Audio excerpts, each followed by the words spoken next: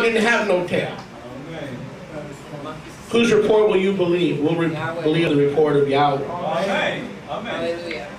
We were fearfully and wonderfully made, Tehillim 139. That doesn't include a tail. Amen. Hallelujah. Hallelujah. The inheritance and the right to determine inheritance. Now, so Yeshua hands Kepha the keys, Shimon Kepha, and says, look, Kepha, these are the keys of the Malchut HaShamayim. Chris, I don't want you to miss this, okay? These are the keys of the Malchut HaShamayim. Now, listen carefully, because you're only going to get this in the Restoration Scriptures, True Name Edition. Whatever you bind on earth shall be. You with me, Rifka? I can't hear you.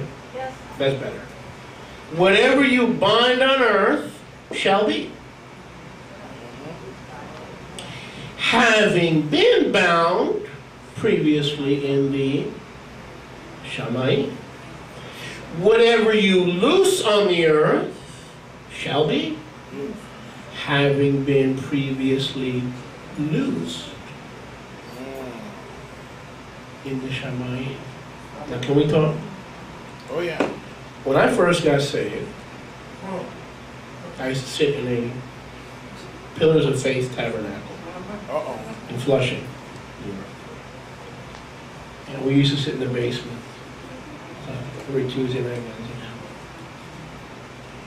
And we would just have a demon party. It would be a demon party.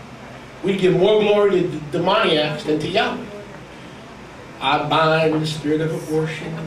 We bind the spirit of nicotine. We bind the spirit of the video camera. We bind that sweet spirit that causes people to be fat. We bind sugar. We bind the spirit of sugar. We bind the spirit of molasses. We bind the holy cows in India. And then we loose. Glory! Oh, glory! Hallelujah! That's what we were talking. We loose the Holy Ghost into every classroom. And we loose the Holy Ghost into every mechanic shop. And we loose the Holy Ghost into every abortion clinic. We loose the Holy Ghost. And I was part of that. I was part of that. And here I am, so on one hand, I'm binding demons that don't even exist. Demons of sugar and molasses. On the other hand, I'm loosing a ghost, and we know there's no such thing as a ghost that's holy. And I'm playing Yahweh. In other words, I'm sending the Holy Spirit. Only Yahweh can send the Holy Spirit. But in the basement of that church, here I was, Marshall Konachowski, sending the ghost. Can I ask you a question? Is there anything wrong with this theology? Since when was the last time Yahweh asked you where to send the ghost? He sends the Ruach HaKodesh. That's right. The way He wants to, without human permission and intervention. And because we believe Matityahu 16:19 spoke about some authority to sit in the basement and loose the ghost, bind demons, brothers and sisters, listen. This has absolutely nothing to do with binding demons. In Hebraic understanding, when something was bound, we forbid that in our life. When something was loosed, we permitted that in our life. That's all it means. It doesn't mean you have to look for the demon in the cupboard and bind him so that the insects can go away. Because until you bind the demon in the cupboard, the insects are going to keep coming into the crumbs. No, it just means allowing, parents, when you bind your children to their room, you disallow any freedom, right? Amen. When you loose them to go out and play, what are you doing? You're permitting them or allowing them to go. That's all it means. This was a rabbi. This was not a Swahili. This was not a performer in a three-ring circus. He was a rabbi. He knew what binding and loosing meant. Every rabbi knew what binding and loosing meant. Now, do I take authority over demons? Absolutely. But this is how I deal with demons. You foul demon, I bind you in Yeshua's name. I take authority over you in Yeshua's name. Adios. End of story. There's no talking to the devil, negotiating, telling the devil your life story. You mess with my mama, you mess with my grandmama, you mess with my children. It's been a long struggle, but I bind you. And so for 20 minutes talking to the demon, and Yahweh, you talk to Yahweh for 30 seconds. Now you tell me that's of Yahweh. It's of the church, that's for sure. Baruch Hashem Yahweh. So, but notice the way this reads in verse 19. Matthew 16:19. Please don't miss this, because you're going to hug me later if you get this. If heaven has loosed a practice, it is loosed. No prayer necessary. No prayer meetings necessary. If heaven has loosed a practice, it's loosed. All we are to do is exercise the authority and enforce it. If heaven has bound a practice, it is what? It is bound. So Yeshua is saying, I'm not going to be with you guys. I'm going back to the Father. While I was on earth, I was binding and loosing Torah. But now I'm back. I'm going to be going back to the Father. Look at Yeshua's words in verse 19. Whatever you shall bind, Peter, having been bound in heaven, will be bound. Whatever you loose, having been bound, meaning if it's not bound by heaven, you can't bind it. If it's not loosed in heaven, you can't loose it. If heaven looses it and the state binds it, like plural marriage, you can't be bound.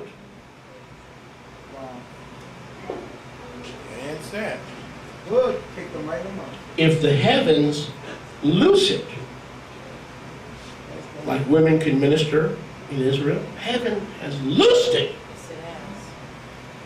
Peter, you loose it, because it's already been loosed in the heavens.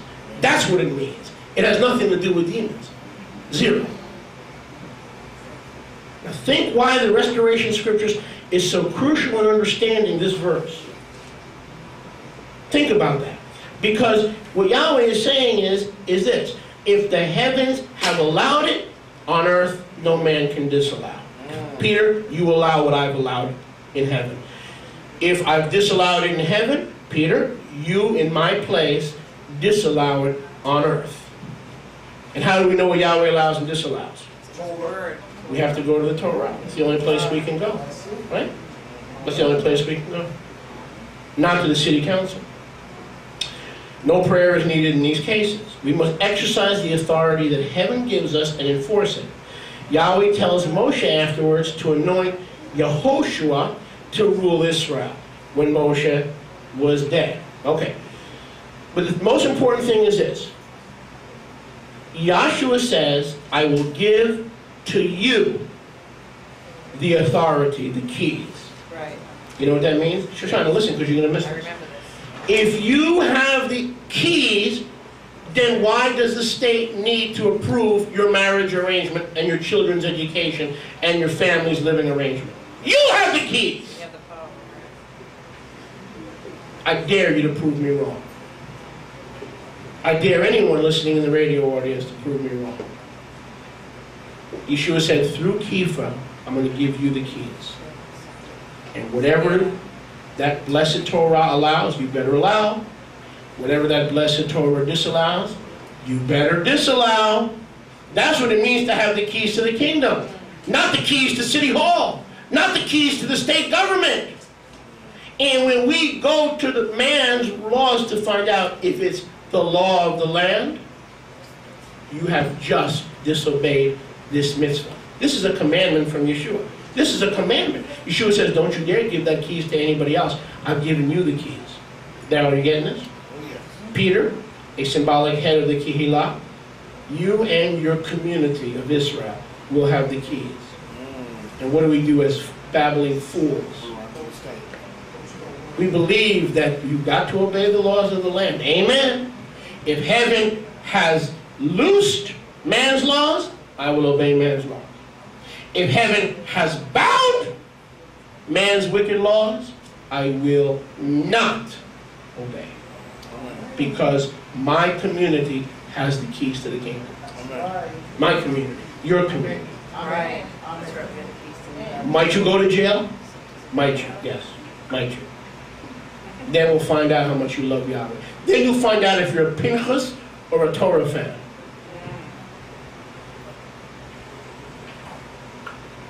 Might you? Yeah, it might. It might cost you your reputation too. And a lot of other things. But if you do what Pinchas did, he will make a covenant of shalom with you and your seed and your inheritance that will not pass away. If you do the right thing now, your children and your children's children will have a covenant of shalom with them. Even long after you're gone. Don't miss this. There is a loosing in heaven and there is a binding in heaven. And we cannot loose what heaven has bound. We cannot ordain gay pastors and bishops when heaven has bound it.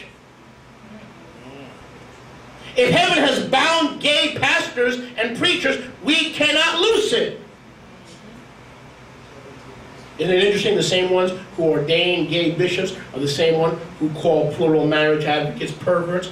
This is sick, man. You're going to have to stand in the face of this gust, in the face of this tropical storm, with all the authority of heaven with the keys in your hand, because you're living in a sick, deadly, dastardly culture. Yes. Amen. Amen. Hugh Hefner is a wonderful entrepreneur.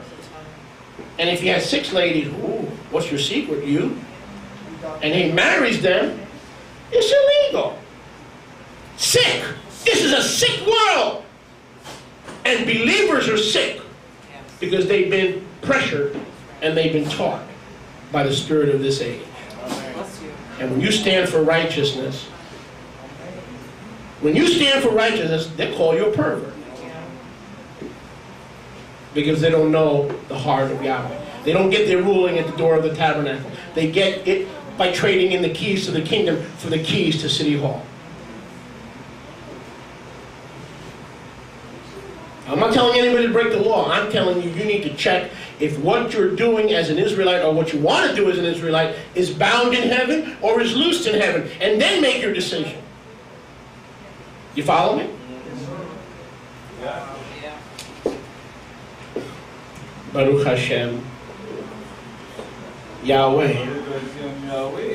What happens next? Yahweh goes back to our Parsha and tells Moshe Rabbeinu to anoint Yehoshua to rule the people. When Moshe died, we see Yehoshua was anointed to ask counsel of Yahweh, to rightly rule the people. Notice that because Torah had been completed by Moshe Rabbeinu, it did not give Israel the right to get their rulings and their counsel from men in men's courts. Meaning Yahweh made sure that when Moshe died, there was a man who can bring right ruling before Yahweh. It didn't release the people to get their rulings and their counsel from men and from men's courts. Today the procedure and patterns for right rulings remain the same. It's family business. Joshua is dead, but the family is alive. Moses is dead, but the family is alive. And as long as the family is alive and the door to the family is alive, we have the right to conduct family business the way it was conducted in the days of Joshua. Because Yeshua is the same yesterday, today, and forever. Amen. Baruch Hashem Yahweh. And we close with this. Look at verse 21. And Yehoshua, who was appointed to oversee the family business, verse 21, Bamidbar 27:21. If you're following in the word, he shall stand before Eleazar the Kohen, who shall ask counsel